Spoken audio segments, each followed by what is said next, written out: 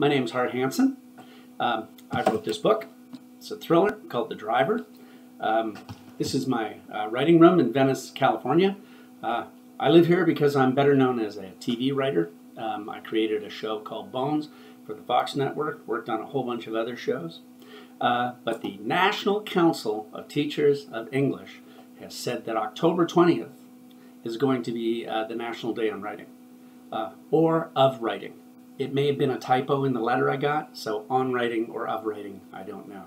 That's the kind of thing writers notice and trip up on. Why do I write? I write because the world is a confusing place. And if you just corral it onto a piece of paper and then have it on a piece of film or have it in a book, maybe you understand a few things better than you did before you started. It's my way of explaining the world to myself. I found as a byproduct that it's also a way of explaining myself to myself, whether I like it or not. I am in every character I create. I have to decide what's good and what's bad, how to behave properly in the world, what is it to be a coward, what is it to be brave, what is it to do the right thing. It's a bit judgy, I know, but it comes along with the territory. By the way, the other good thing about being a writer is, look at me. This is how I dress to go to work. Look at my hair. And this is in my house. It's a pretty good life.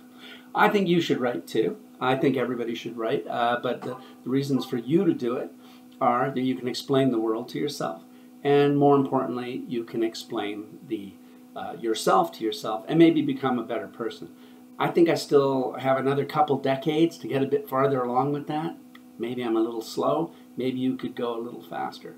But it's either Happy National Day of Writing or Happy National Day on Writing. Whichever it is, enjoy the day, scribble something down, and improve your life.